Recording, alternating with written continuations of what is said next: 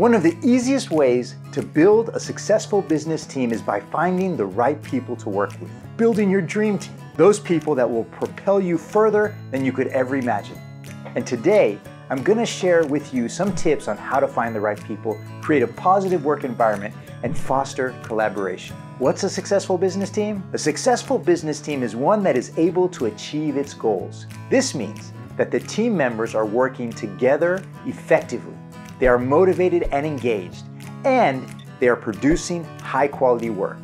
So how do you build a successful business team? I'm going to share with you some simple tips that you can take to heart in building your successful business team. But before we do that, I had the opportunity to spend some time with Art to grill him, hopefully pulling some gems of wisdom from his experience of building a Fortune 500 company. Okay, Art, so we're talking about team building. Team building. Team building and how important it is to create a successful company. Wow. You know, you can't have a successful company without a great team. Right. People that work together, click together. In fact, I actually have a fondness for using personality profiles to help. You know, I first discovered personality profiles. I was working with a company, and they said, before we hire you, we want you to take a personality test. And that was the business they were in. They were in the business of personality testing. And I was like, really? I have to take a test before you hire me? And they said, no. We don't want you to take the test. We've already decided to hire you. We want to know how to work with you. I thought, oh, wow, that's really interesting. And so what they do is they take these personality tests and they map out people's personalities, and then they tell you how to work together. Like, hey, Eric is this kind of guy, or Art's that kind of guy. And so I might know, hey, under stress, Eric is going to turn into a crazy man. So I need to be prepared for that. So personality profiles is a great way to start relationships with a new team, especially. You know, dynamics of people can ruin a team. You know, people also, when you build a team, they need to be clued into the purpose, the vision, the mission, and they need to acknowledge and buy into that. It needs to be as much their idea as your idea. And you can tell whether people are bought in or not. You can see it in their eyes. You know, you can tell by the way they act. And, you know, I think it's slow to hire, quick to fire kind of a thing, right? If you recognize that somebody's not on board, I think it's always best to kick them loose. And, you know, you think about team building, and sometimes it's team pruning. Because if you get a bad person on a team, not only are they bad, but they can infect other people as well. That's a real problem. So you're in your experience of like, you know, with Texas Rock Gym, and then you're building the AC business, right? Consolidation company. Consolidation company. So how important was it to, for the Texas Rock Gym for you to have that team in place, and then how do you build it? I mean, I've noticed that you've had the same people there working for a long time. You have Alan, Renee, Roger. You know, they've been there for a long time. You know, I guess I'm entitled to some credit for that, but I'm not sure I understand why. Probably has a lot more to do with the fact that they enjoy the work, they enjoy the people. It's certainly not the compensation, and that's an interesting aspect to it as well. Is here we have this team of people who are so loyal and dedicated to the Texas Rock Gym. None of them are terribly well compensated in the big scheme of things. It's probably pretty bad compensation. But they do it as much for the quality of life and the connections and the fulfillment as they do for the money. And that's a very interesting aspect to building a team. And it comes back to that whole idea of buying in and feeling like you're a part of something, feeling like your coworkers are part of the same thing. So you can't just throw money at it. I suppose you can. Private equity, venture capitalists, you know, they throw money at stuff. They throw titles at jobs, right? So I go hire some guy that's got the right title, but you know, when money drives the bus, I think you're disconnected from the emotional aspect of building a team and building a company. And I suppose it comes down a lot of times to the motivation of the money.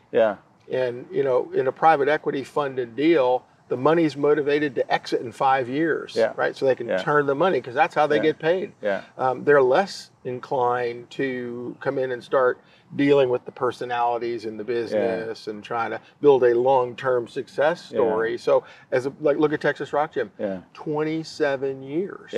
Wow. So when people come to work for Texas Rock Gym, they know they're getting on board a stable platform. Versus, you know, other types of companies that might not feel so stable, you know, more of a transitional type lily pad kind of a role. You know, I watched this interview with FedEx Kinko's founder. He's a billionaire, right? His name is Smith. Right? I can't remember what. I can't remember. But I just watched I watched so many YouTube videos. You know, I'm always doing research on YouTube videos to make better YouTube videos. If you're making videos, I guess you can call watching YouTube as job performance skill enhancement or something of that nature. What impressed me was that he said that, you know, it was all about hiring the right people to manage the stores. And then he would think he hired a really good person with all the credentials, the degrees and all that stuff. And then, but the store wouldn't do that good. And then he thought it was the location. So he would pull that guy out and put him in a more successful location. And then that location would go down. And then he discovered that he would put a good manager in a bad location and that store would do good. You know, I think this all comes back to that whole idea of personality testing. Because what you can do is, especially in a big company where you start having multiple locations like a FedEx Kinko's, you can test your successful managers, come up with the profile of a successful manager and say, I want more of those. And so when you do your hiring, you run them through this thing and you say, okay, this is the profile for a successful manager. You know, you hit all these 4 criteria, but you're crappy with people, or you don't do good at building teams or whatever. And so, you know, it comes down to garbage in, garbage out. You can hire based on resumes, but personalities kind of win the day when it comes to team building. Right? So what would you say are the 3 key things, in your experience, you know, like the 3 key ingredients to finding a good team member? I think I might argue with the word finding as opposed to hiring. Same thing, It's not. I mean, finding is one thing, hiring is something else, I think. You know, and in terms of hiring them, you know, I think, again, it comes back down to a personality fit. As important as a resume fit for the job description is a personality fit with the team. I think, you know, a lot of times people do these group interviews. I don't know whether that works or not. You know, building consensus is really hard. It's easy to say no, hard to get everybody on board. But I suppose if everybody says yes, then if the guy fails, at least you've got plausible deniability. So I don't know if there's 3 key secrets or not. You know, I think there's a lot of gut feel that goes into it. You know, maybe if you're not good at it, maybe find a friend who is good and bring somebody else in to help you interview people and, you know, get a sense of them. And like I said, and lastly, I think slow to hire, quick to fire is also very important, because you're not going to win every hire. You've got to kiss some frogs. You're always going to kiss frogs. And sooner or later, you know, you got to call a frog because it didn't turn into a prince when you hired it. I wonder who coined that, because I know I've heard Warren Buffett say that. Well, there was a story. It was the princess and I mean, wasn't there a story about a princess that went out kissing the frogs? She wanted, to find her prince, right? Just kiss me and I'll be your prince. Fooled you. But thanks for the kiss. So then, you know, getting back to that Warren Buffett thing, I heard Warren Buffett actually say that. Like, he said, be quick to fire and slow to hire. Because when you recognize that you've got a bad apple, it only makes the other apples bad sooner or later. So better to get off. You know what I tell people when I fire them? What's that? I say, you know what? You're a great person. I hired you because I liked you and I thought your skills and whatever were a good fit for the job. But, you know, at the end of the day, I think we both recognize that this isn't working out so well. And so, you know, I'd rather let you go on a positive note. I'd rather give you my best advice for your next position, maybe even give you a reference for your next position. But you're just going to be that much closer to success in your career by getting away from this bad opportunity that's not a good fit for you or me. And it's going to put me in a position to put somebody else in this position so I can progress as well. So it's a win-win if you want to let it be a win-win. If you want to make it a bad thing and you know, get all upset and everything and steal some pencils out of the supply closet, then... In your AC business, like when you were doing it was a roll-up, a consolidation of mechanical contractors.